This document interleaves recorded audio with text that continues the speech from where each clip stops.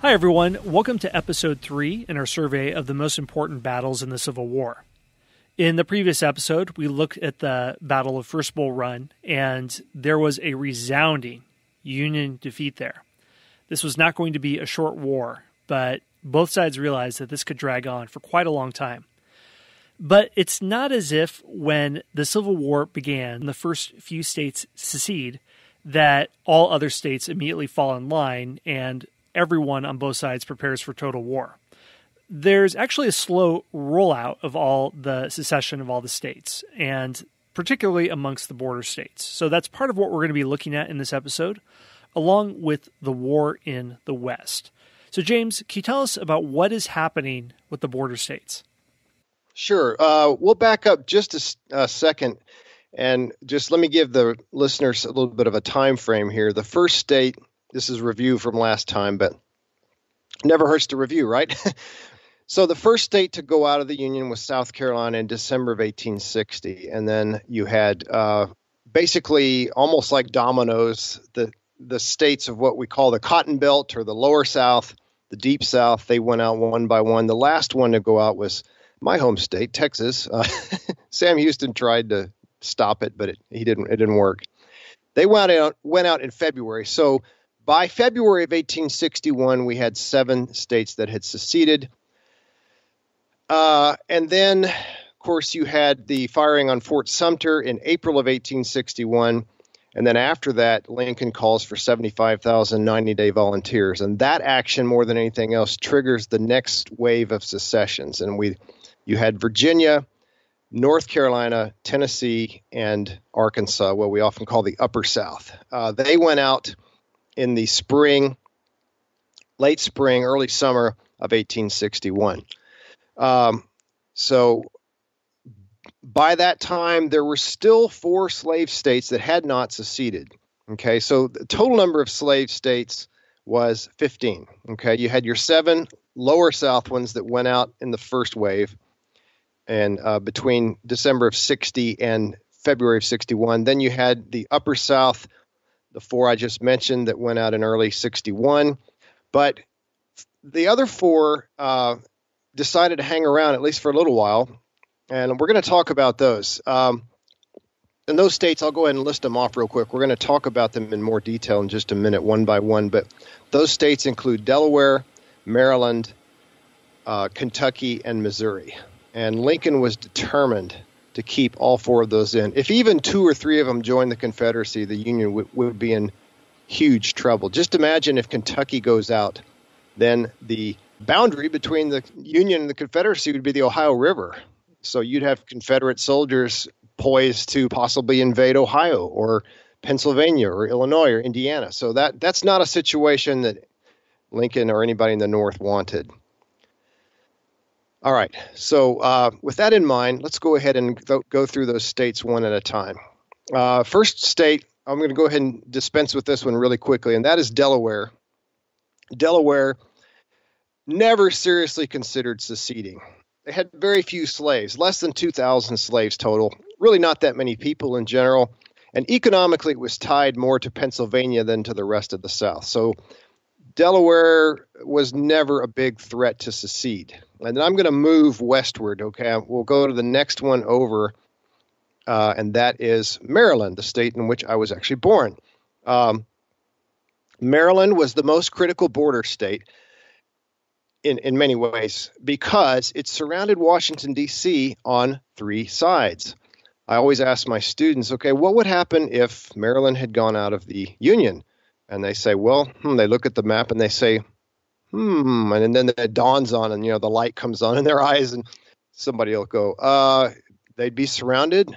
Who would be surrounded? Washington. So, yeah, if Maryland seceded and joined the Confederacy, the capital of the United States of America would be in the Confederacy, completely surrounded by Confederate territory.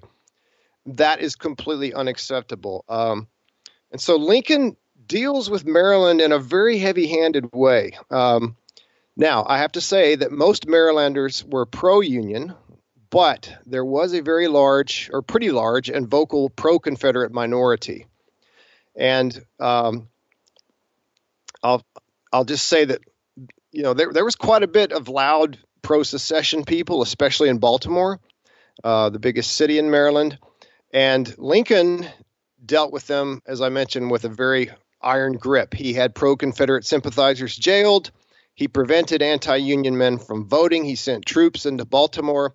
And he suspended the writ of habeas corpus. And I'm guessing most of our listeners know what that means, but just in case, the writ of habeas corpus means if you get jailed, then you have a right to know why you were jailed. You can demand to know what your charge is, or you can be freed. But Lincoln sets that aside, and he actually that's one of the knocks against Lincoln.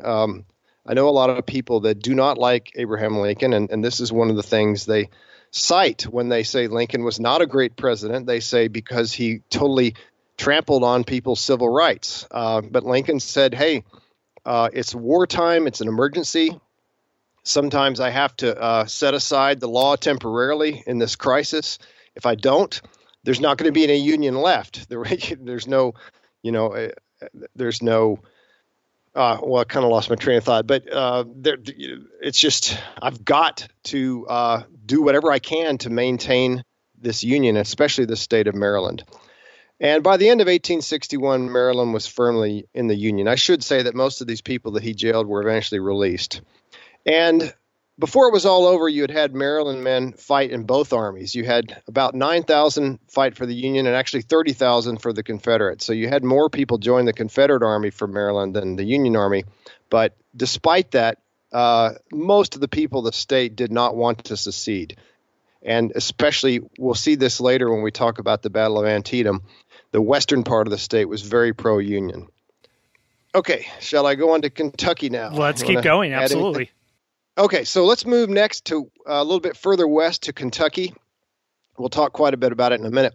Kentucky was greatly divided, with many people supporting the Union and many supporting the Confederacy, like Maryland. And it had strong cultural ties to both the North and the South. The more northern part of the state was more tied culturally and economically to the North, whereas the southern part was more tied to Tennessee and the rest of the South. They also had people fight for both sides. They sent about 75,000 troops to the Union and about 35,000 to the Confederacy. Kentucky did an interesting thing. At first, the governor proclaimed neutrality. They said, we're not going to join either side. We are neutral. They're going to try to do the Switzerland thing. Not as heavily fortified with mountains, though, so trickier. Yeah, not quite. That's not really going to work. Lincoln, though, was very wise and very smart. He was careful not to send any troops into the state. He didn't want to seem like the aggressor. So he sat back and waited. And Lincoln famously said, I would like to have God on my side, but I must have Kentucky, which I think is kind of a funny thing. Now, in June of 1861, Unionists won 9 out of 10 congressional seats. So that certainly didn't hurt the cause of Kentucky staying in the Union. And then finally in September, a Confederate force invades essentially Kentucky, a force under a general named Leonidas Polk. They march into Kentucky. They occupy the western city of Columbus. And the state legislature soon proclaimed allegiance to the Union. Now, so Kentucky stayed in the Union. They said, well, look, the South invaded us, so we're going to stay with the North. But I must say that there was a rump Confederate government. We're going to see later that, yes, like you had a second governor, a second legislature and all that, but they never really exercised any real power. They were just a government on paper for the most part. And I do have to add a personal note here. My couple of my ancestors, my direct paternal ancestors, my great-great-grandfather and my two greats and one great. My great-great-grandfather and my great-grandfather, we have big generations. They both fought for the Union Army, and they were from Kentucky. My great-great-grandfather was named James Harvey Early, and he was a doctor in the Union Army. And his son, who was my great-grandfather, Thomas R. Early, he ran away to join the Union Army when he was like 15 or 16. He was underage, but he lied about his age like a lot of kids did. And when his dad, my great-great-grandfather, the surgeon, when he found out about it, he went and hunted him down and took him right back home. He said, no, son, you are not doing this. You're too young. But then later, he turned 18 and he joined up again. So I had ancestors on both sides. My dad's people, for the most part, were Union, and my mom's people were Confederate. But it's just kind of interesting. I like the story about my great-great-grandfather from Kentucky running off and joining when he was 16, and then his dad grabbing him, taking him back. All right, let's move on to the next and the final of the border states, and that is Missouri. Yes. Getting close to you, Scott. Yes, I'm here right now. Near the border, in fact, about 3 miles away.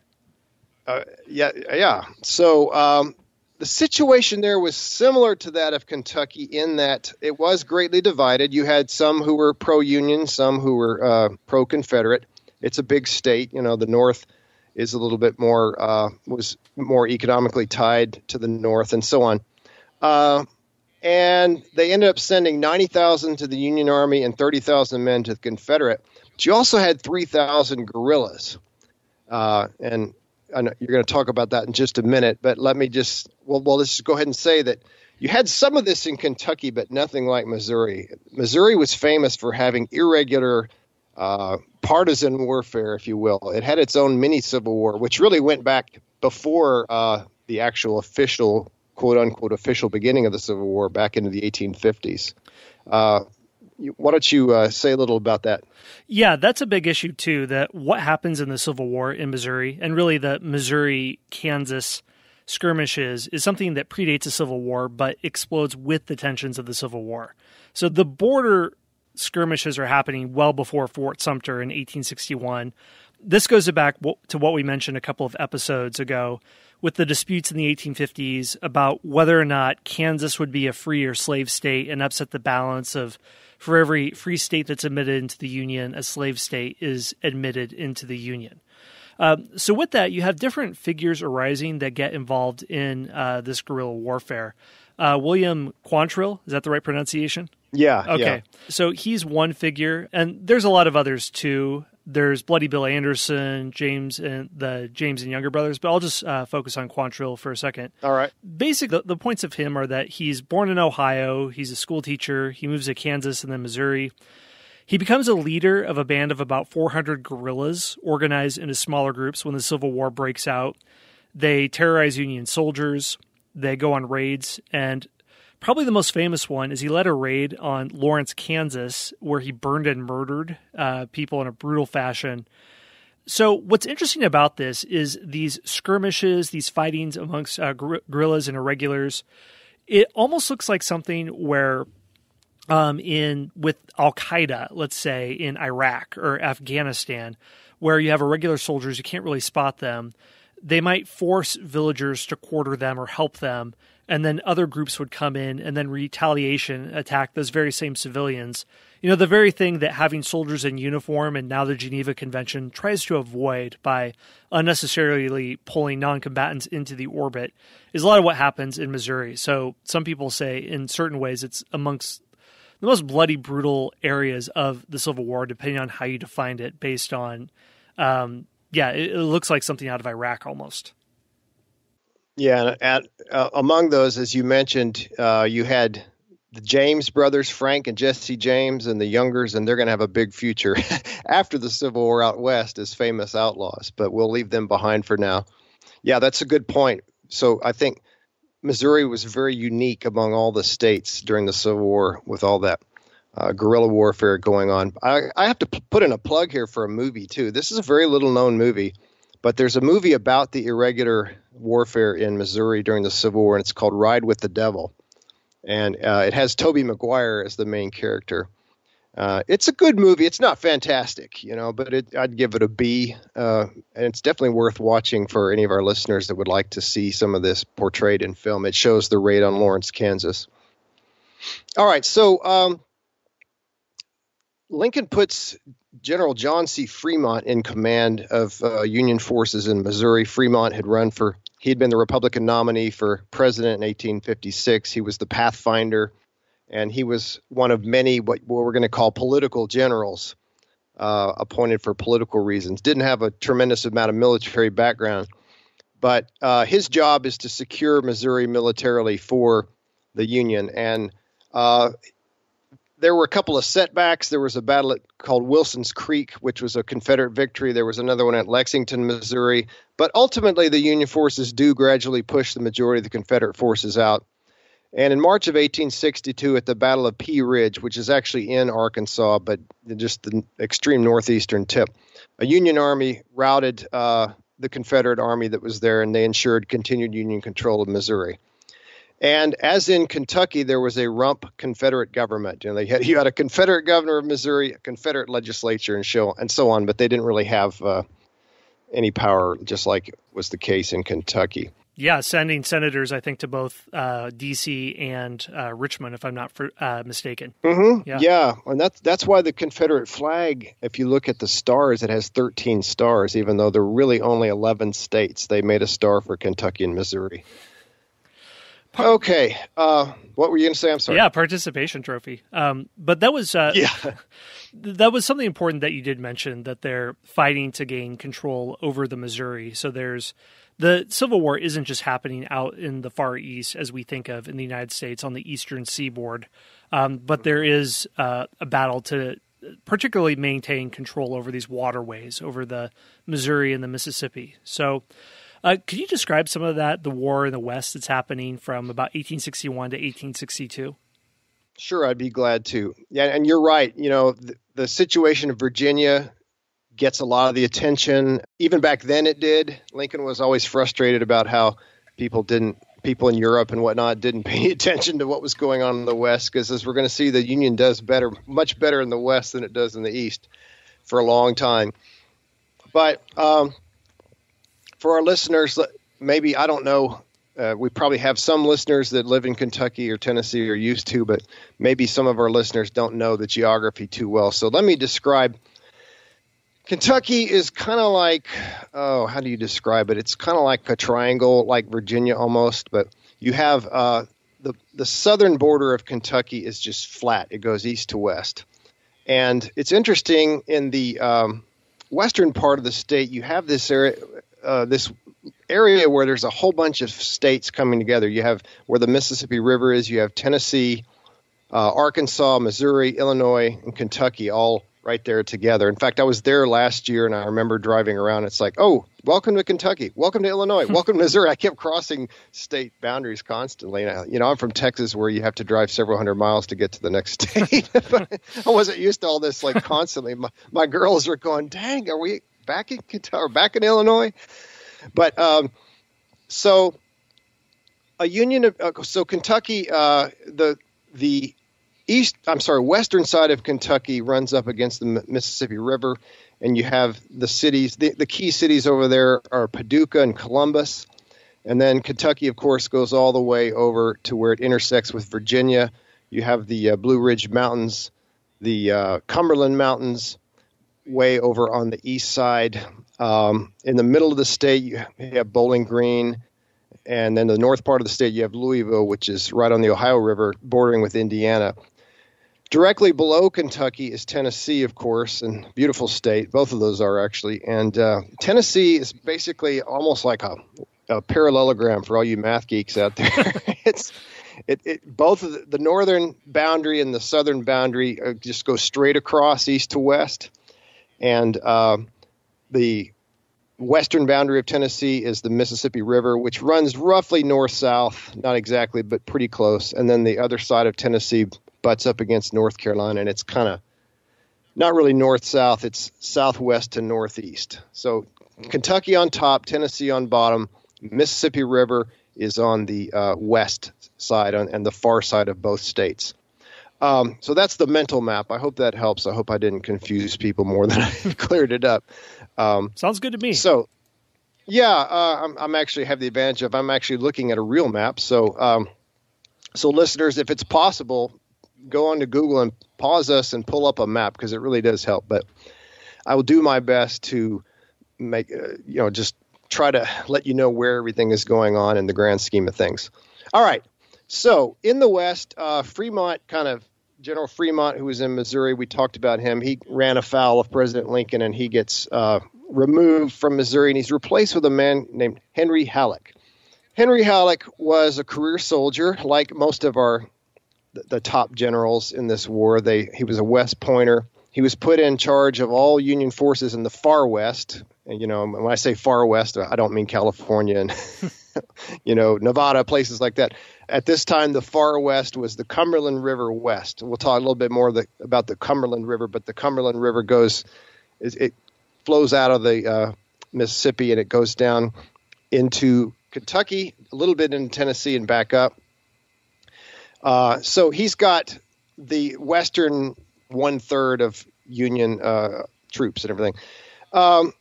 Halleck was a brilliant scholarly general. He had been a professor at West Point. He had actually been offered at one point a full professorship at Harvard, but he turned it down.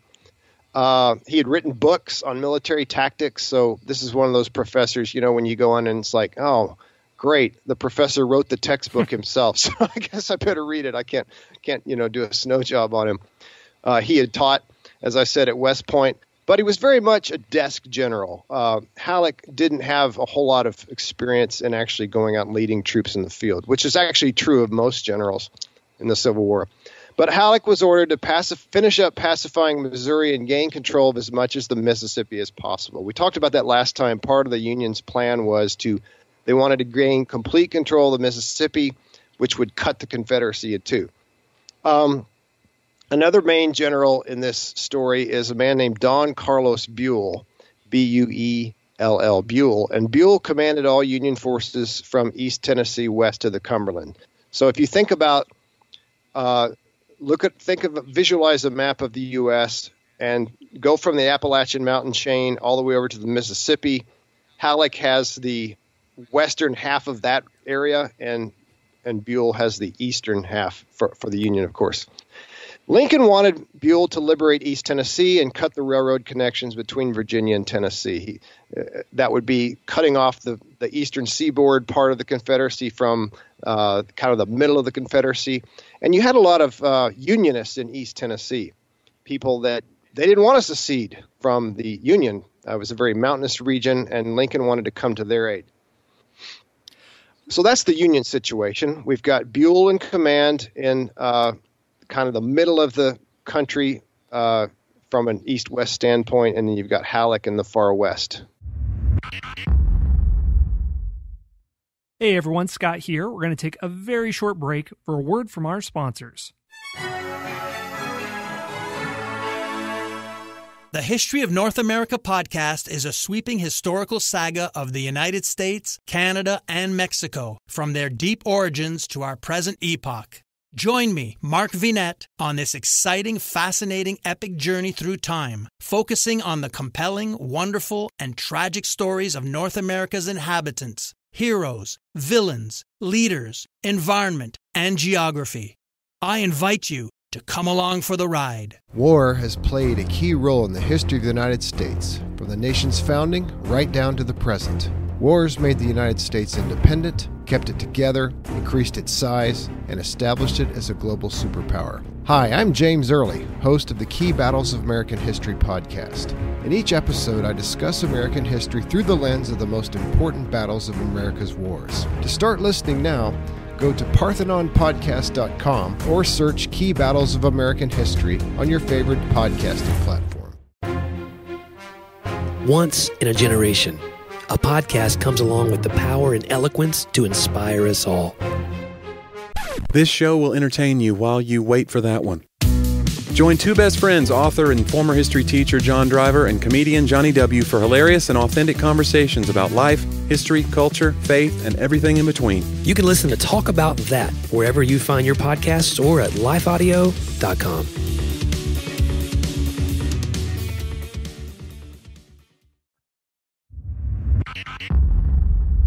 Let's talk about the Confederate situation. So we're going to set this up. The Confederacy didn't have two commanders in the West. They had a single commander, which that comes in handy. You don't have to consult with anybody. You don't have to debate or persuade somebody. You just got one guy in charge. And the man they had in charge was named Albert Sidney Johnston. And I don't want people to get confused because we talked about another Johnston last time, Joseph Johnston, who was in command of the Confederate Army in the East. There's no relationship between the two. But Albert Sidney Johnston was an interesting fella. He had been in the U.S. Army. He was a West Pointer, served in the U.S. Army. When Texas declared independence from Mexico, he resigned from the U.S. Army and joined the Texas Army, and he fought in the Texas Revolution. Yeah. He adopted Texas as his home state. Later, he went in the Republic of Texas. He was the commander of all Texas forces, so he was like the head of the Texas Army. When Texas rejoined the Union, he rejoined the U.S. Army, and then when Texas seceded from the Union, he was out west in California. He was a colonel in the Army. He resigned his commission and came back to become a Confederate general. He was actually the senior Confederate officer, at least in the field. There was one general that ranked above him who was just a desk general in Richmond the entire war.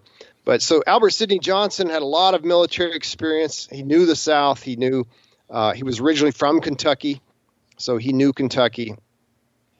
Davis thought highly of him, President Jefferson Davis. He said, if Sidney Johnston is not a general, then we have no general. So that's high praise. Yeah. Davis was a military man himself. I don't know if we mentioned that last time, but Jefferson Davis had served in the Mexican War as a colonel, and he had been Secretary of War for the United States under President Pierce. So he understood war, and he understood what it was like to run an army. So Johnston is in command. He's trying to keep as much of Kentucky as he can for the Confederacy. He's certainly trying to hold on to Tennessee, which the Union very much wanted to get control of Kentucky and Tennessee. But his theater was most vulnerable in 4 places. So we'll go from west to east. The Mississippi River was vulnerable because the Union had obviously quite a few troops that were able to come down the river, plus the Union had complete naval supremacy. The Confederacy had no riverboats, at least no gunboats, at least not at the beginning. Then you have the Tennessee River, which comes out of, actually I think it's technically out of the Ohio River, but ultimately joins up with the Mississippi. The Tennessee River runs roughly north and south, roughly parallel to the Mississippi River, a couple hundred miles to the east. And then you have the Cumberland, which is the next river over that we've already mentioned. And then finally, we have, sorry, I lost my place. Oh, the Louisville-Nashville Railroad, which amazingly enough, it connects the cities of Louisville and Nashville. How about that? How about that? Yeah, that's not it wouldn't be a tough test question if you had that one. So, as I mentioned, Johnston is trying to protect Tennessee, and he arranges his forces along a giant arc, kind of the shape of a smile. On one end, the left, it was anchored at Columbus, Kentucky. On the Mississippi, there he had 12,000 troops under General Leonidas Polk. Polk is an interesting guy. He had been an Episcopal bishop. He was a West Point grad who went into the Army for a while and then quit and became a man of the cloth. But then when the war broke out, he threw away his vestments and put on a uniform. And anyway, he's going to be on the far west side. The right flank was anchored at Bowling Green, Kentucky. He also had some troops even further over near the Cumberland Gap. But in between, there were 2 forts, Fort Henry on the Tennessee River and Fort Donelson on the Cumberland. These were major Confederate forts that if the Union was going to get control of Tennessee, they were going to have to take over these forts.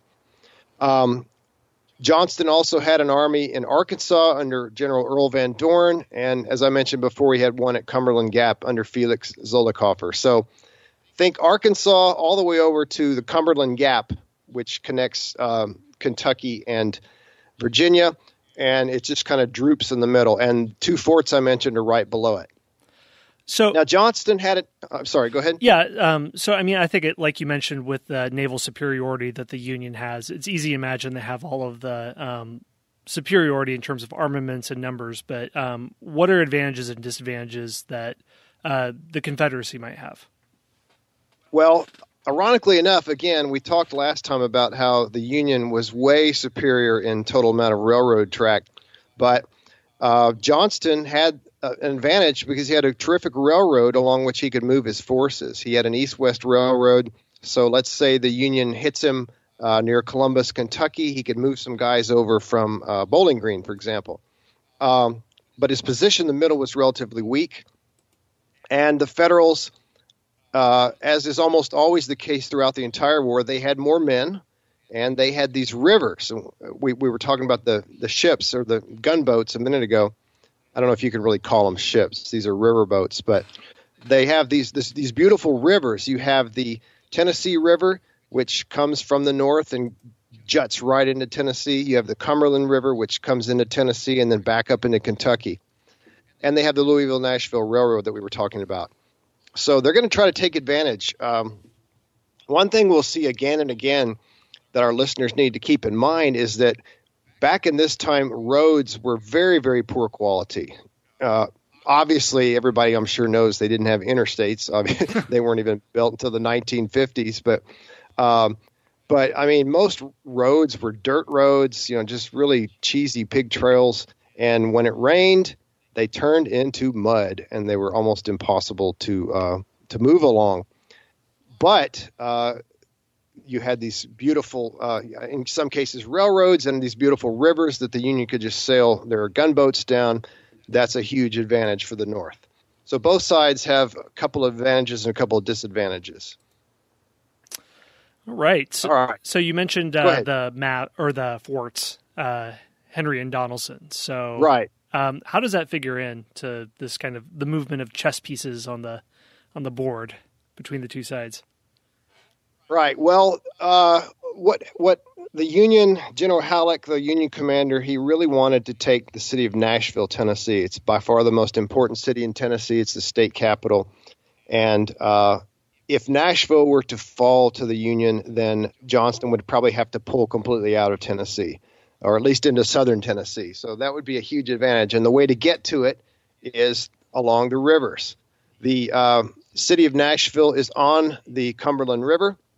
So really, it was protected by Fort Donelson, though. I mentioned Fort Donelson. Fort Donelson is on the Cumberland River in the extreme northern part of Tennessee, just a few miles west of Nashville.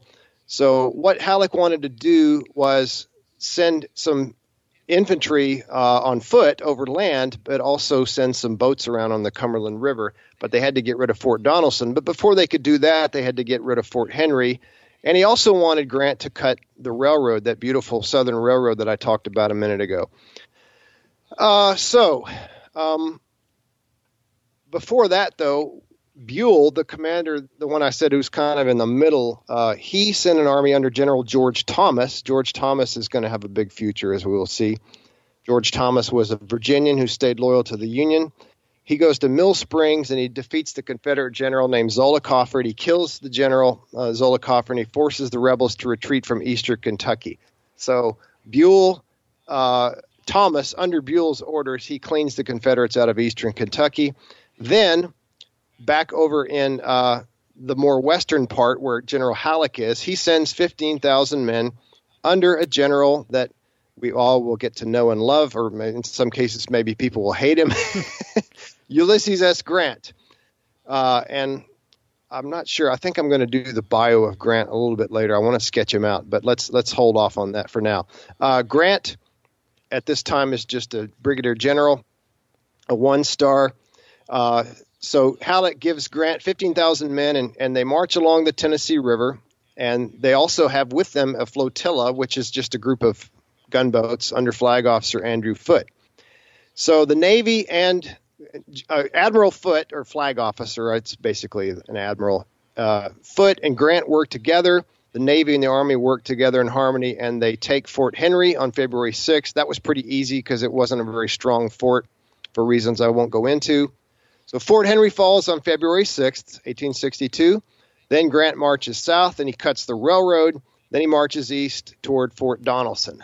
The fleet had to go back the way they came, back down the Tennessee, which on a map is actually north. It looks like it's up, but you say down the river.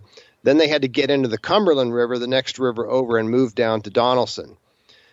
Johnston pulls out General Albert Sidney Johnston, the Confederate overall commander. He pulls out of Bowling Green. He sends some of his army to Fort Donelson and some to Nashville. He realizes that his position is no longer tenable in Kentucky. So by this point, Kentucky's pretty much lost completely, and Johnston is just trying to hold on to Tennessee. Grant, meanwhile, marches to Fort Donelson, the second fort.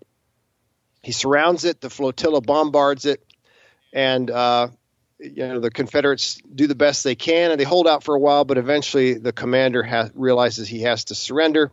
His name was Simon Bolivar Buckner, and he contacts Grant and he asks for terms of surrender. And Grant makes a statement which is, to this day is a very famous statement in American history. Grant says, "No terms except unconditional and immediate surrender can be accepted. I propose to move immediately upon your works." Buckner didn't like that. He thought it was ungentlemanly, unchivalrous, because they knew each other. They were friends before the war, which is the case in a lot of situations. We're going to see a lot of battles. The two generals on either side had known each other. They had maybe been friends. They'd been classmates at West Point. Buckner had actually loaned Grant money at one point. Grant wasn't going to get that loan back. Yeah, that's right.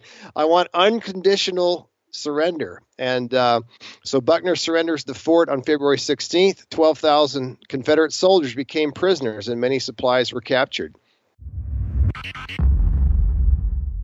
Hey everyone, Scott here. One more brief word from our sponsors. The History of North America podcast is a sweeping historical saga of the United States, Canada, and Mexico, from their deep origins to our present epoch. Join me, Mark Vinette, on this exciting, fascinating, epic journey through time, focusing on the compelling, wonderful, and tragic stories of North America's inhabitants, heroes, villains, leaders, environment, and geography. I invite you to come along for the ride. War has played a key role in the history of the United States, from the nation's founding right down to the present. Wars made the United States independent, kept it together, increased its size, and established it as a global superpower. Hi, I'm James Early, host of the Key Battles of American History podcast. In each episode, I discuss American history through the lens of the most important battles of America's wars. To start listening now, go to parthenonpodcast.com or search Key Battles of American History on your favorite podcasting platform. Once in a generation, a podcast comes along with the power and eloquence to inspire us all. This show will entertain you while you wait for that one. Join two best friends, author and former history teacher John Driver and comedian Johnny W. for hilarious and authentic conversations about life, history, culture, faith, and everything in between. You can listen to Talk About That wherever you find your podcasts or at lifeaudio.com.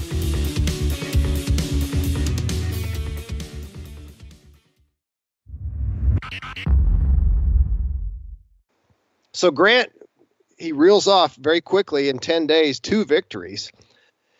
In 1862, when we're going to see in a future episode that the Union Army in the East is just sitting around in Washington doing nothing. So this is great news for the Union government and just the Northern people in general. They now have a new hero. In fact, because Grant's initials are U.S., they start saying, well, it really stands for Unconditional Surrender Grant. So Grant develops a reputation, and rightly so, for being somebody who actually fights, when so many Union generals just seem to they're wimps. They don't fight. They're chicken. And not too long after this, on February 24th, Nashville falls. It's the first Confederate state capital to fall into Union hands. That's significant. And so Johnston has basically lost round 1 of the chess game.